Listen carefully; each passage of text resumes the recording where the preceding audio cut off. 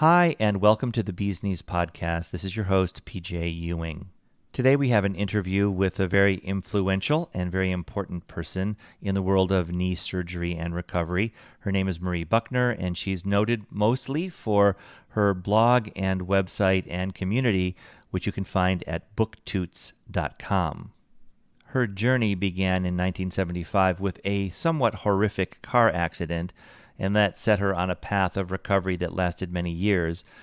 12 years ago, she ended up having a knee replacement surgery, and that really is the origination of this Booktoots healing website and the community that she has created there. It is a global organization, a global community. It's very, very large. It wins awards consistently from the various folks that give awards for blogs. And in this case, we have a chance to hear from the source herself all about really her history and how this whole thing happened. So I'm very pleased here at the Bee's Knees podcast to share my conversation with Marie Buckner from Booktoots Healing. Welcome to the Bee's Knees, a podcast full of articles, interviews, clinical studies, and advice about knee surgery, physical therapy, and life after knee surgery. Okay, well, I'm originally from the Detroit area, and I had a knee replacement. It's been about 11 years ago.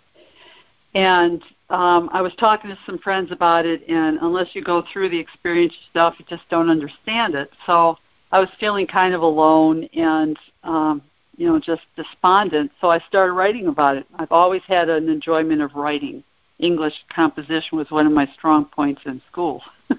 So anyways, I started writing about it on Booktoots, and to my surprise, I started having people visit the site and sharing their experiences and realizing that they were not alone, which in turn helped me feel less alone. And it was wonderful. So, I've always believed also that it's important to help others, to let others feel that they're not alone and that, someone is there to listen. So it's developed into a strong community, and it's just wonderful to know that, the site's helping people and that my words mean something to people, and it's wonderful to be able to share that. And then it's developed into a community where there's, last time I checked, it was 750,000 international readers, and people feel comfortable sharing their experiences and commenting, and it's just wonderful. And in addition to operating the site, which was just, I found out last week, it was rated one of the top 50 total knee replacement blogs in the world by FeedSpot. So, I was thrilled when I got that email. And it's also been listed as one of the top knee replacement blogs by Healthline.com. And then also, I'm a patient leader with We Go Health, which is a patient advocacy site. And just this week, I actually got approached by someone that wants me to provide some insight into the aging population and the flu and total knee replacement. So, it's nice to be able to help people and to write about it. And when I'm not writing, I enjoy music. I play the flute. So I entertain, and it's wonderful. Music hits everybody at some level, and it's wonderful to be able to share that gift. Amazing. So I hope that helps others get some insight into. Yeah, well, a little bit, but I want more, Marie. I want more. Oh. Where did this wonderful desire to help people come from? You said you grew up in Michigan. You don't live in Michigan anymore. Tell us about your early days and then leaving Michigan and where you live now and that kind of stuff. Okay, well, my early days, I think it all started by wanting to help people, because my great-grandfather was, he was a diabetic and then eventually became a paraplegic, so he was in a wheelchair, and it was wonderful to be able to help him out, and to also see how he helped other people. And one of the ways that he helped was he played harmonica.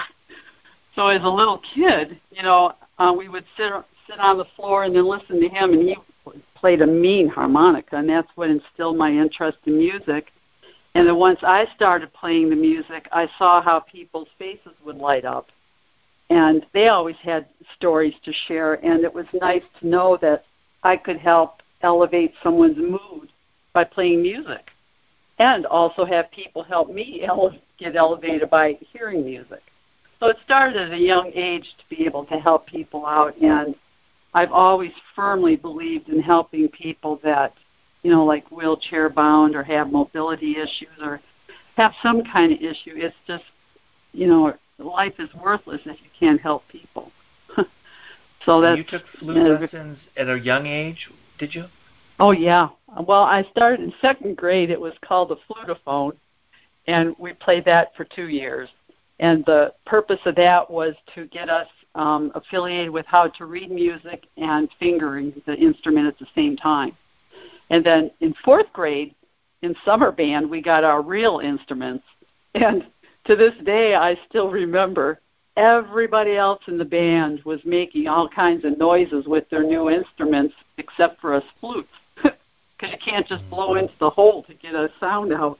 So we each had to have a private tutor help us, develop our embouchure, which is how you form your mouth to get music. Do you still play now? Do you still play? Yes, I do. I sure do. What stuff do you play? What do you play? What kind of music? Well, it depends. If I play at weddings, it's usually classical. Classical, sometimes modern. It just basically they can tell me the kind of genre they want, and I'll come up with some music, or they'll just totally leave it up to me, and I find that classical goes over well. And I entertain at retirement communities, and that's wonderful because that's really a forgotten generation, and they have such wonderful stories.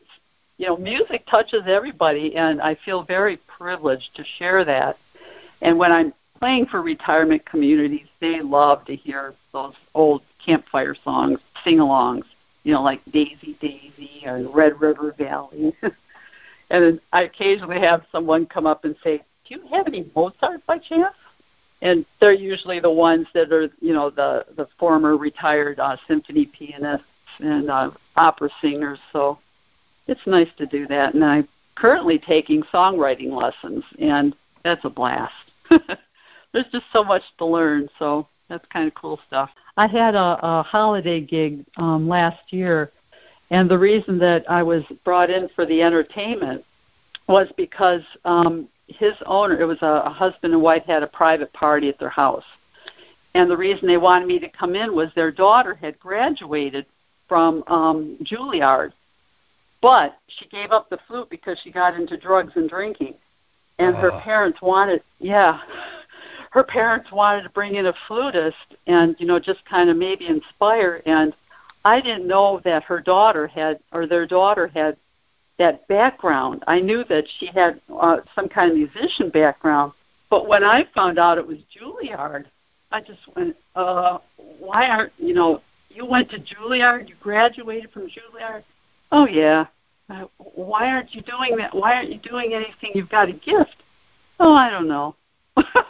I'm like, oh, man, that's a huge accomplishment to go to Juilliard and graduate.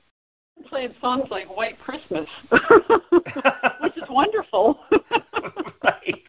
Meanwhile, we're trying to change a life here, Marie, and you're over there playing Crosby. Oh, boy. Wow. Oh, that's pressure. Yeah. Yeah. Yeah. Yeah, it was interesting.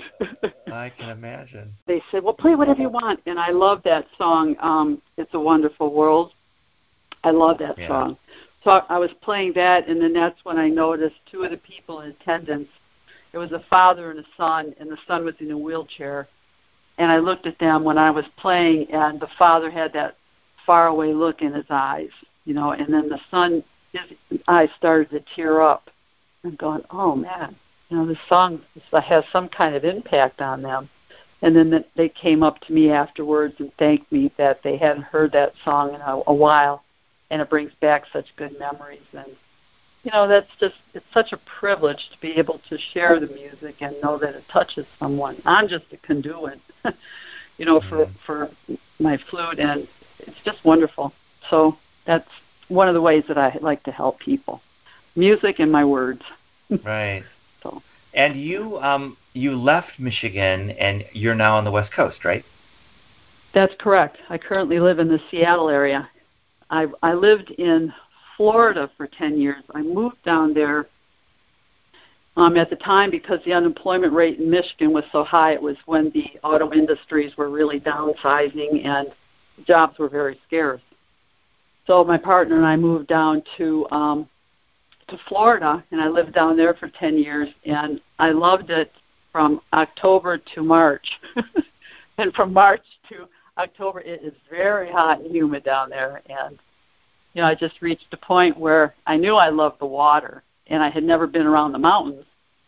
So I got on the internet and started doing some research, and California was out of the question because it looked like there was too many people there. And then at the time I had passed the CPA exam. So, I was working in accounting, and I checked into Oregon, and, Beaverton looked interesting. So I called the chamber there, and they said that, there was 3 high schools, a lot of traffic. Nah. Then I got a mailing from Washington, from Vashon, Washington. And it turns out when I did research, Washington had a grandfather clause in place so that you could transfer the CPA over here from another state. I went, cool. So that's where I ended up in Vashon for a bit, and then I've been here since, and I love it. I love the Northwest. But it rains here all the time, so you don't want to move here. No, you don't want anyone to move there because you want it to yourself. I get it. That's I know right. how that works. That's right. We're closed. We don't want any more. I know that the Californians have a bad reputation up your way, don't they? Because they like to run up there. Uh-huh. Where did the Booktoots name come from? That's a good story. The book came from, I was starting to write books. That was my goal, to start writing books about the experience, because in 1975 I was in a car accident. That's what caused a fractured femur, which led to arthritis in the knee, and I was in a body cast for 2 years. So I figured, well, I've had a lot of people ask me to write a book about that. So I figured, well, I'll start writing a book about that. And then the Toots actually comes from, I'm a huge Three Stooges fan, and when they're around high-class women, they always call them Toots. Hey, Toots, how you doing? So I thought, Booktoots. So it ends up Booktoots, and that's how I got the name. Got it. But the blog itself just basically took off with the total knee replacement, so that's what it's really amazing. on. Marie, it's amazing. It's not a long period of time since you had the surgery, obviously the knee replacement, many years after you had that accident. But, the amount of people that you've reached, obviously, with the power of the Internet, wow, that's incredible. Yeah, it's kind of cool to get an email from people all around the world that, are just sharing their experiences, and that's fun. Really, Good really old fun. Yeah. So let's focus on the Booktoots. I now want to say Booktoots, but Booktoots site, and give us a little oral, verbal tour of what's there and who it's for, and just the nature of the blog and the site.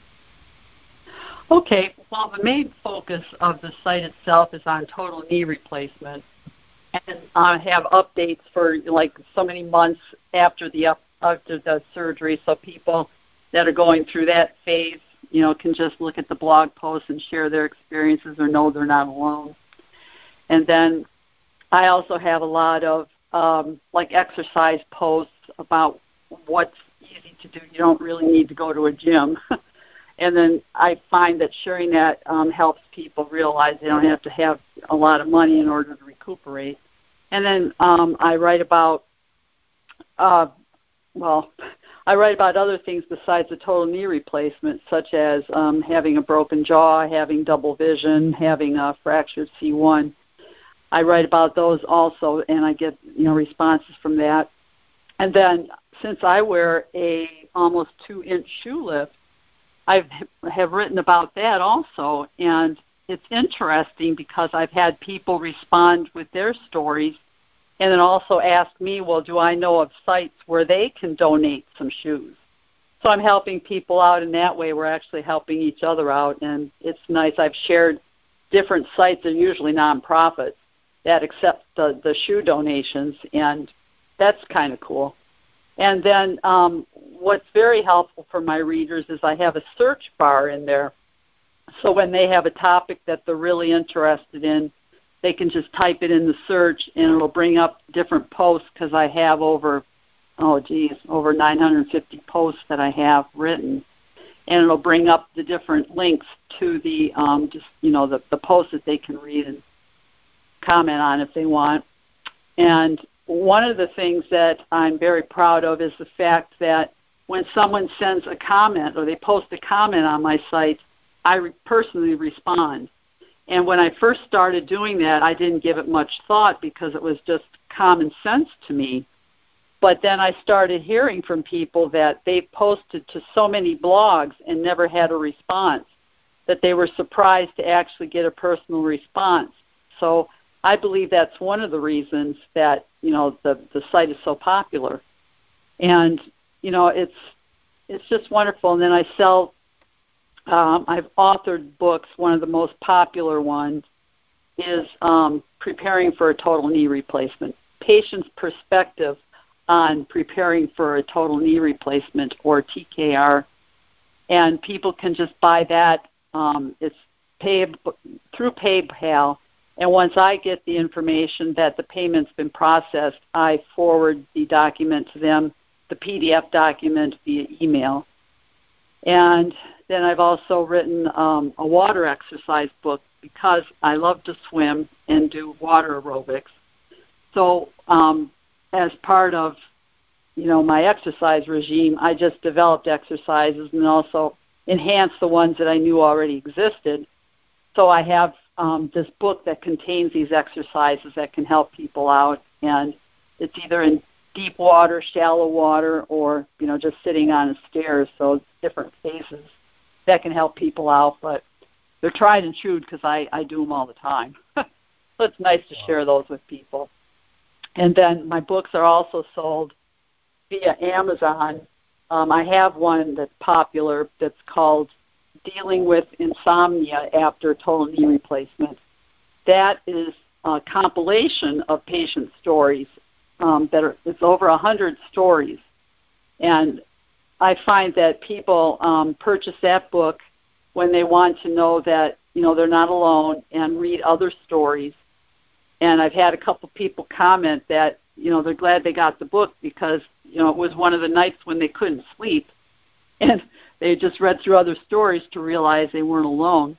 And the reason I wrote that blog post originally, which sent all these people to comment, was the fact that during recuperation for 10 months solid, I did not sleep more than 2 hours per night.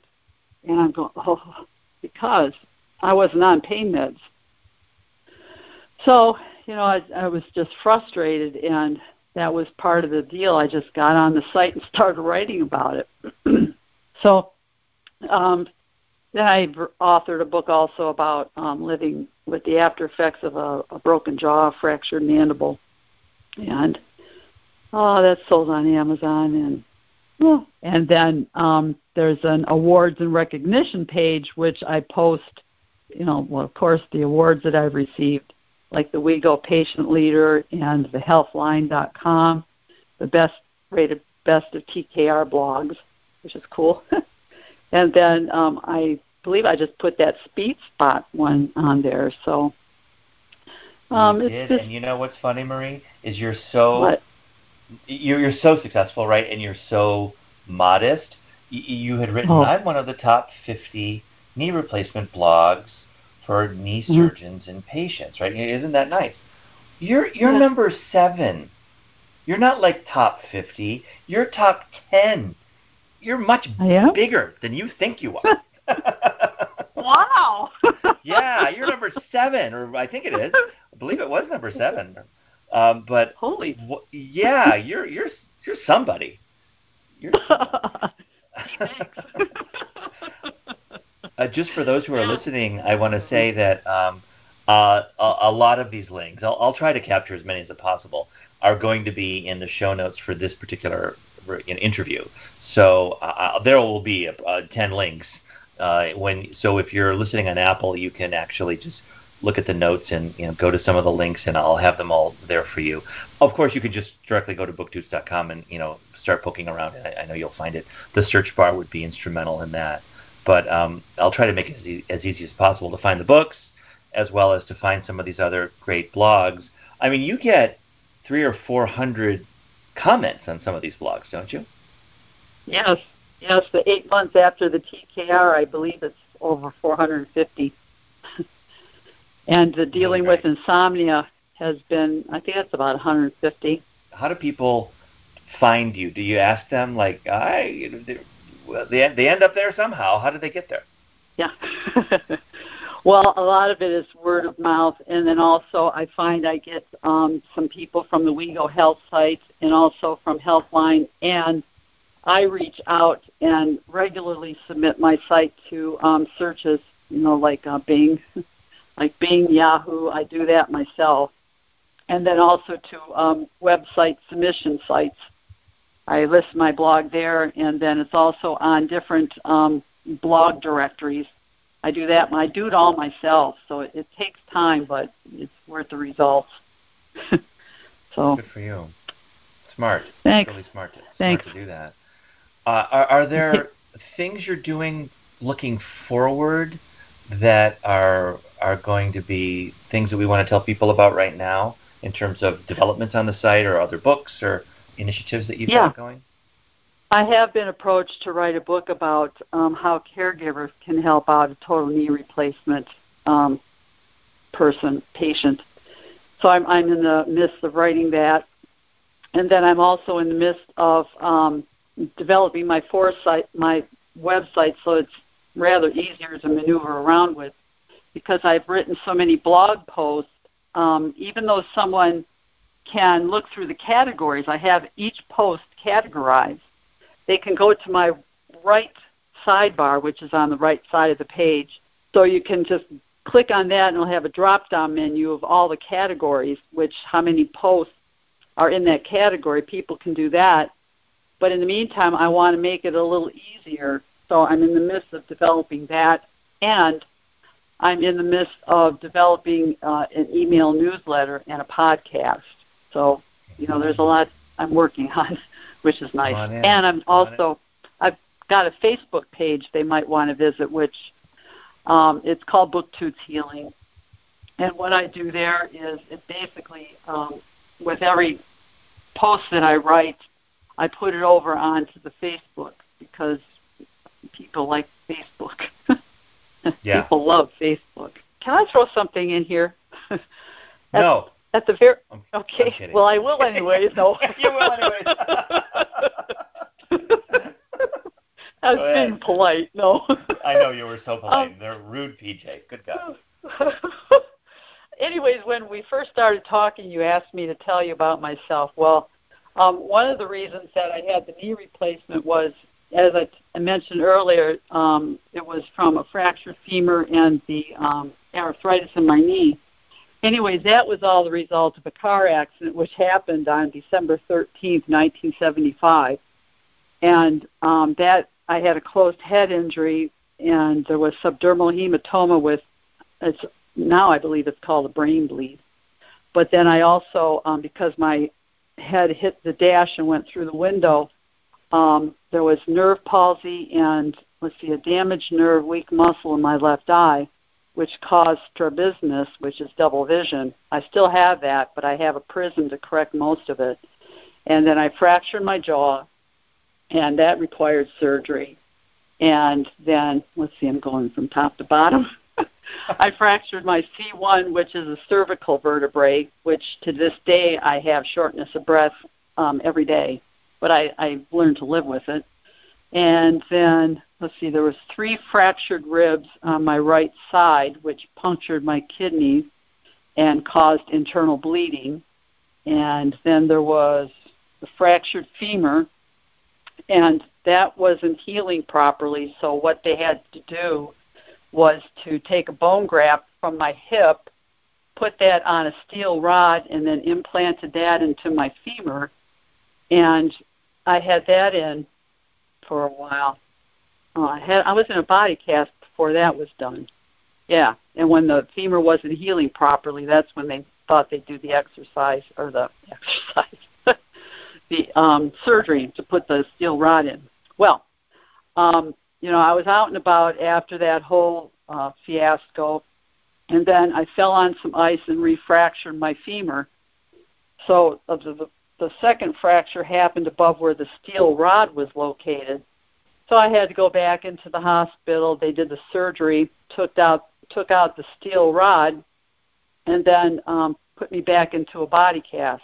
So, so that while that was all done, I remember when I had the last body cast taken off, the doctors asked me if I wanted to take it home, and I just looked down and go, "What am I going to do with it? Hang it on the wall?" And it just.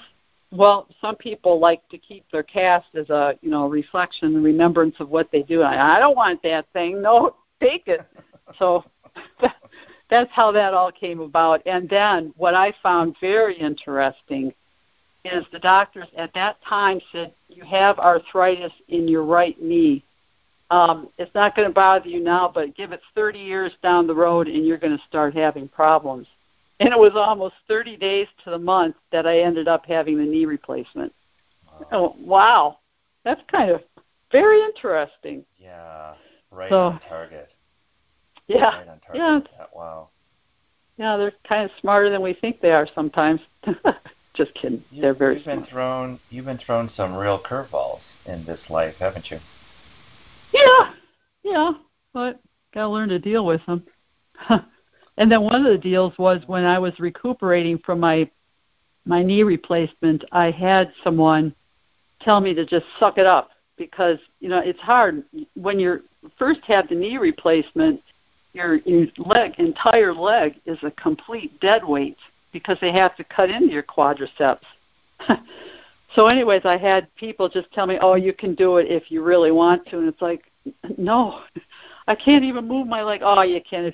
So that's one of the things I had to deal with, and that's one of the reasons I started the blog, because people that didn't know any better, well, you can do it. Well, no, I can't. But I want to. I always believe that mind overrules body, but there are definitely some times when it doesn't. So that's all I got to say about that. Well, I'll say a silly thing, which I do a lot. When you're given lemons, you make lemonade, right? And you have been, given the gift of a lot of pain and a tremendous number of surgeries and a whole bunch of recoveries.